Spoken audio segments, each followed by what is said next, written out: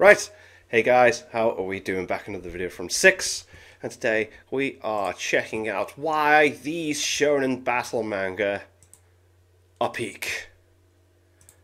And we're just going to get right into it. Fights are an essential part of every popular shonen. Well, yeah, they definitely are.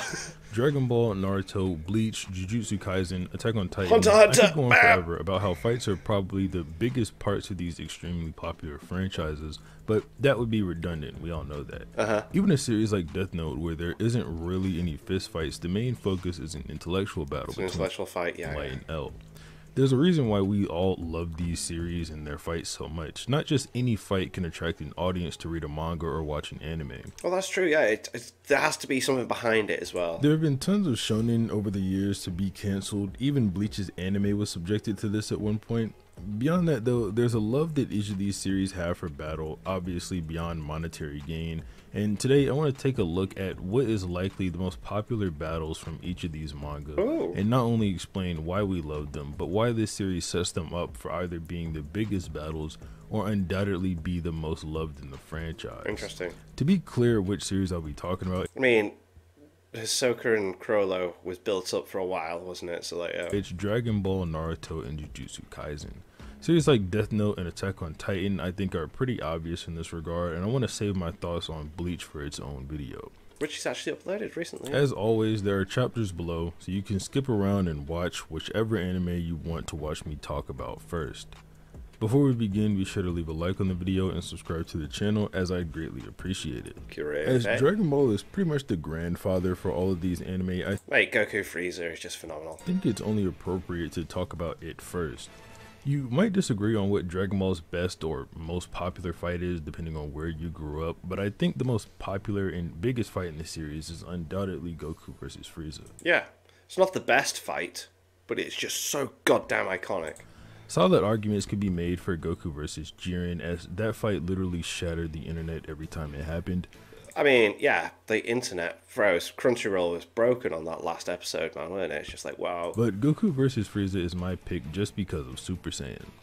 One of the things about Goku versus Frieza that isn't talked about too much is how unrelated these two characters are to one another at the time that they meet.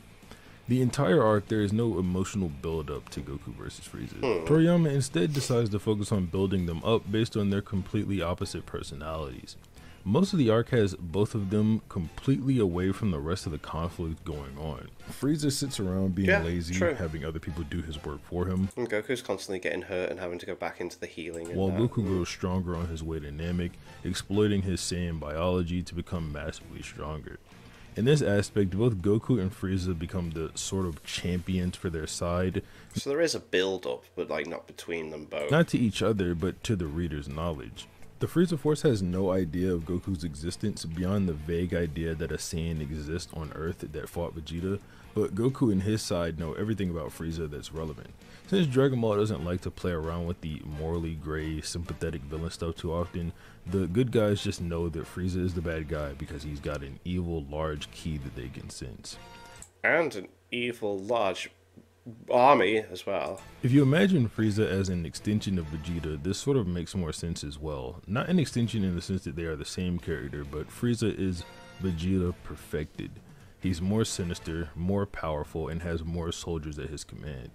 If Vegeta and Goku were already polar opposites to begin with, which is abundantly clear, there's no need for Goku and Frieza to interact before their meeting for the final battle of the I mean, yeah, it's done very well. Like I've never really thought about it this way before, but yeah, they don't meet at all until the fight. Let all the other characters do the build-up, then Goku has a reason to fight outside of just wanting to brawl. We've all seen Goku be the hero by this point, even when he didn't necessarily try to be, and we already believe in him. All we need now is the solid motivation, which Toriyama has come from Vegeta. This part needs no explanation. Vegeta crying to Goku while telling him Frieza is the worst of the worst, so good. All while Frieza is smiling, paints the perfect bad guy picture, especially since it's Vegeta of all people who, yeah, he's a bad dude, but he's extremely cool, so none of us really cared. Aside from that, I was looking for a reason why Vegeta isn't more hated toward the beginning of the series, and I think it's because he only ever takes out bad guys like Nappa, Dodoria, Zarbon, Kui. Yeah, the people he kills, it's like, it's no one, we're always like, oh yeah, they're bad guys. It's like, he's fighting bad guys. He's getting rid of, like, what Goku would essentially do if he was there. Any of the Ginyu Force members, it's hard to feel sorry for any of Vegeta's victims. Yeah. They're all examples of Vegeta being a good guy, but in a bad way. Yeah. Even his fight on Earth, he does some heinous things, but they were fighting, so it's more excusable there. Back off the Vegeta glazing, Goku vs. Frieza only gets better once it starts. Not only is it extremely long, which gives the fight room to grow, the midpoint of the fight has what is by no stretch of the imagination the most popular transformation in history with Super Saiyan. Watching Goku pick Frieza apart finally was just nothing other than satisfying. It was fantastic. And it's satisfying in a way you don't really get in Dragon Ball Z from this point forward. No. Even though Goku still has cool fights throughout the rest of the series. Yeah, I mean, like, him against Cell is absolutely amazing. He's got his fight with Cell, yeah, his fight with Kid Buu, his fight with Majin Vegeta. He's not lacking in showings, but this one was definitely the peak. It's the standout. To explain why that is, I'd like to unironically use Goku's clothes as an example. Goku first fights with the turtle skull symbol being trained by Roshi. In the Saiyan arc, this is upgraded and the symbol on his back reflects King Kai's training. Goku's had other teachers in between these two, so don't be pedantic. The reason none of them have symbols is because they aren't martial arts masters like Kami and Popo, or they only gave Goku a lesson like Korin. These symbols are like a one-off. You get the one-off lesson, it doesn't give you the symbol kind of thing. Once again after the completion of his training on his spaceship and arrival to Namek to Goku's own unique symbol, as he's now trained himself. And after this arc, Goku bears no symbol because he's no longer a student to himself, King Kai, or Master Roshi, and is now a master training the next generation, and his goals reflect this. It gets sort of muddied in Super, but so does every other thing in Dragon Ball's lore, so whatever. This fight with Frieza was Goku's apex because of what it meant for him. This was his mastery fight. Toriyama pulls this off great in my opinion, but you know, Dragon Ball is all fights, and there's nothing else to the story, so let's move on to our next anime, Naruto. Naruto is obviously directly inspired by Dragon Ball. Yep. There are even quotes of Kishimoto saying he used to look at Akira Toriyama like a god. So naturally, with Toriyama making fights so popular with his manga, other aspiring artists would want to do the same thing. Thus a manga like Naruto was born. Naruto in the beginning even rocks a similar style to Goku with his orange and blue suit. Naruto's most popular fight, just like Dragon Ball's, is pretty controversial. Naruto has tons of S-tier fights that could be in the running for this position. Kakashi vs Obito, Rock Lee vs Gaara. Kakashi Obito is just phenomenal, but again, that had loads of build-up and had a lot of emotion behind it. Sasuke vs Itachi, Naruto. Oh mate, Sasuke vs Itachi had loads of build-up as well. Versus Pain. The list goes on, but my pick here has to be Naruto and Sasuke's second fight. Ooh. Interesting. Because part one finished off with that amazing like fight where they're younger and they're just getting their transformations and stuff. Naruto is unlike Dragon Ball in the sense that Kishimoto very much so wants his series as a whole to have the finale, where Toriyama gives each saga of his story a gigantic send-off. That's true. Sasuke's growing hatred and Naruto's growing understanding of hatred come together and create this perfect clash of ideology at the end of the series, two that cannot coexist at the same time, justifying the fight beyond just a rivalry needing to be settled. Take this in contrast with their first fight, where Naruto couldn't really understand Sasuke because of his blatant ignorance on Sasuke's situation, thinking they were so similar where their situations differed by one major detail, that Naruto was alone since the beginning of his life, and Sasuke lost the ones he loved later on in his life, after he had already formed all of those connections. This second fight doesn't have any of the understanding issues, and the field, at least ideologically, is even this time around, making for an all-around more conclusive battle than the first time.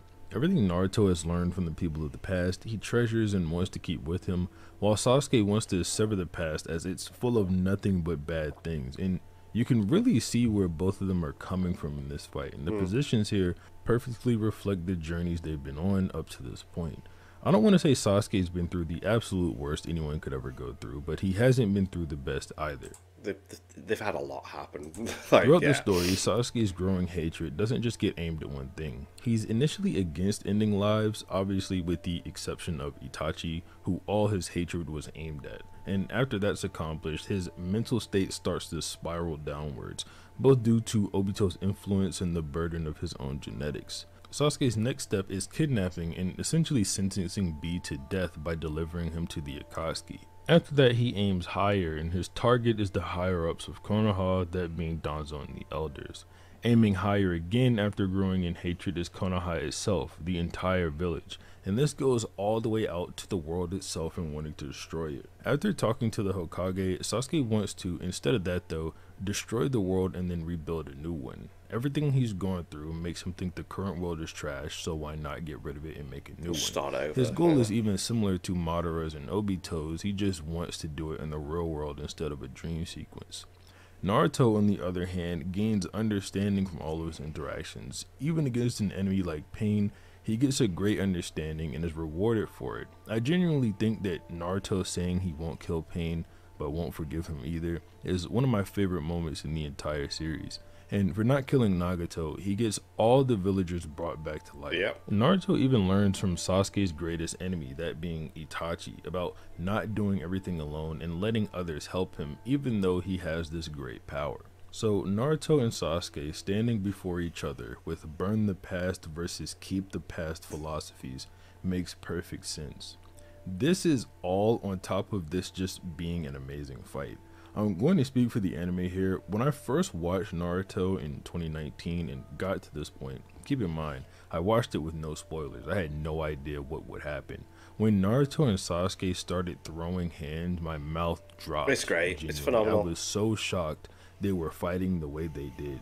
Sasuke using the Diva Path of the Rinnegan, the Clash of Indra's Arrow, and the Double Rasen Shuriken. Everything about the actual fight itself was great to me, and I couldn't have asked for a better send-off fight for the franchise than this. I want to talk about Jujutsu Kaisen next, since as you can tell by my channel, I'm really into You're really getting into it, man. Yeah. Years at this point. But before talking about Jujutsu Kaisen, I want to talk about one of the series that inspired it the same way I did for Naruto and Dragon Ball. And that's Hunter x Hunter. Heck yeah. Hunter x Hunter is my 6th favorite anime manga of all time, just behind Death Note. But aside from that, it has what I consider my 5th favorite fight in a manga, with Hisoka versus Chrollo. I mean this when I say I think if Hisoka versus Chrollo was coming out today, it would have Gojo versus Sukuna levels of excitement. Yeah. Words can't describe how happy I was when I found out this fight actually happened after watching the Hunter x Hunter anime. Yeah, this like fight it's nice to see that they actually first get it volume happen. of manga I ever bought, volume 34. Yeah, it's cool because you want to know what happens. You want to know what happens next, and it's like, oh wow, so they actually do throw down. Cool. Just so I could see what happens. Hisoka hunts them We've all all down. known for the longest time Hisoka wanted to fight Chrollo, and we get blue balled with it at the end of the New City arc. The fight happening so much later in the manga and at such a random point in time makes it even more special to me for some reason. It's like a surprise. Like, here's the best fight at chapter 351. I'm going to get a bit ahead of myself here and draw comparisons to Jujutsu Kaisen's biggest fight, but I think it's obvious I was going to pick Gojo versus Sukuna to be that anyway. For this fight, I want you to imagine Gojo as Hisoka and Sukuna as Chrollo. Some good points of comparison off the bat is Hisoka's want for a good fight similar to Gojo, and how being pressed is making him happy, and how Chrollo has stolen techniques similar to Sukuna. I think another thing that's a fairly direct reference is after Chrollo and Sukuna's plans both play out the way they want it, when Hisoka's and Gojo's arms both get taken off, is this reaction they both have. Beyond the dialogue where Chrollo says good, Sukuna says very good, the panels are also drawn pretty similar. The last point of comparison I'll make is the fact that Chrollo very clearly has the upper hand with his abilities, but Hisoka makes a very unique use of his one ability to cover the difference.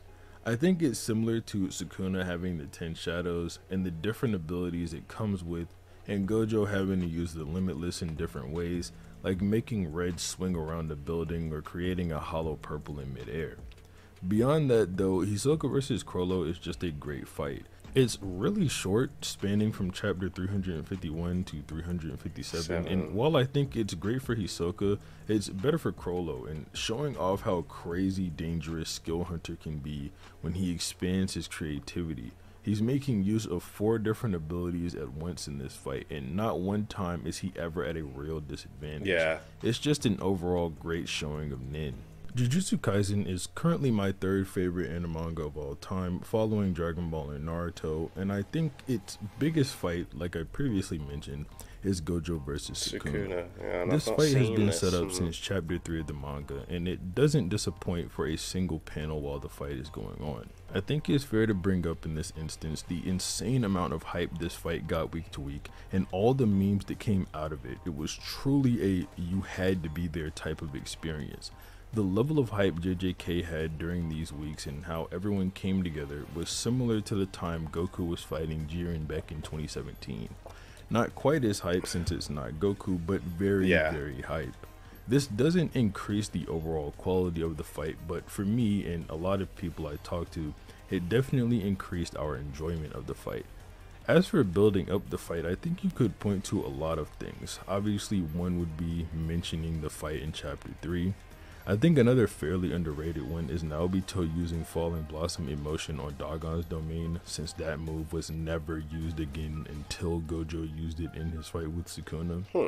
One I think is pretty interesting is Gojo mentioning that a 6 Eyes user previously fought a 10 Shadows technique user, and that's why the Zenin clan and Gojo clans are on bad terms to this day.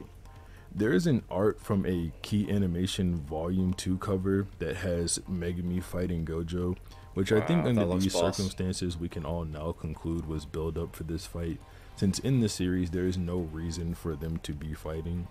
This last one is more me thinking it, but building hype by consistently calling them both the strongest was genius on Gege's part. As for the fight itself, it's fantastic, by far the longest fight in the series, and it's got the coolest combat hands down. I think the conclusion to this fight though is different from the others I've talked about so far in a very interesting and refreshing way. Gojo's loneliness and being alienated from the rest of humanity because of his strength alone sort of sets him up to have to die the same way he lived. That being, of course, alone. Wow. He even says this to Megumi in a flashback, giving Megumi a reason to stop making the sacrifice play, because no matter how many allies you have around you, you die alone. This is interesting for 2 reasons. The first being, he says this in response to Megumi asking him if coordinating with other sorcerers is important, which Gojo quite literally cannot do because he's so strong. The second reason I'll mention in just a second, but this quote tells me that Gojo thinks he's destined to always be alone no matter what. Even in death, he won't be able to be connected to anyone else again. Now, back on track, the second reason the quote is interesting though, is that after Gojo's death, he's quite literally not alone like he thought he would be. He's with Geto, Haibara, and Nanami, all people from the past who have also died. Not only is he not alone, he's taken on the form of himself as a teenager. The last time, to our knowledge, he wasn't lonely because he had Geto right there with him, and they were the strongest instead of Gojo being the strongest on his own. Whether or not this is a dream sequence or not doesn't really matter. The point is, the end of Gojo's character is satisfying, and the end of the fight by proxy, because it gets paid off in this way. That's obviously ignoring any revival theories, by the way. Interesting.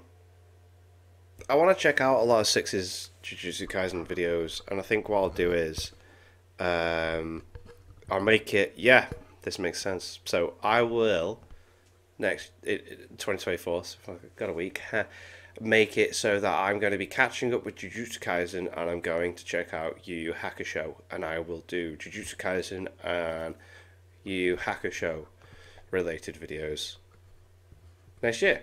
How does that sound? Does that sound alright? Does that sound good? Because I'm looking forward to it. I want to check out Totally Not Mark's reviews for Yu Yu Hakusho.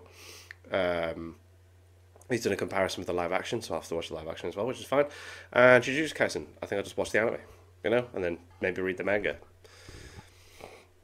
Why not? But anyway, thank you to my patrons. Oh, and what do you think about my hat? I love this hat. My brother got this me for Christmas. I think it's nice. He said he got it because it's more subtle than my other hats, because I actually go out in public wearing my loud anime hats, and it's quite funny. My dad is like, "What's that?" But then my brother was like, Okay, something that's a little bit more subtle, a little bit more. Yeah. But anyway, thank you to my patrons. If you want to have your name at the end of every video, I upload links and description to the Patreon page. Oh, and down there I've emphasised spot channels. Greatly appreciate you for that. Thank you all for watching. What do you guys think of that? What do you guys think of this? Click like, subscribe if you haven't already. Leave comments down below. Let me know that you're watching to go see future videos. I'll see you guys next time.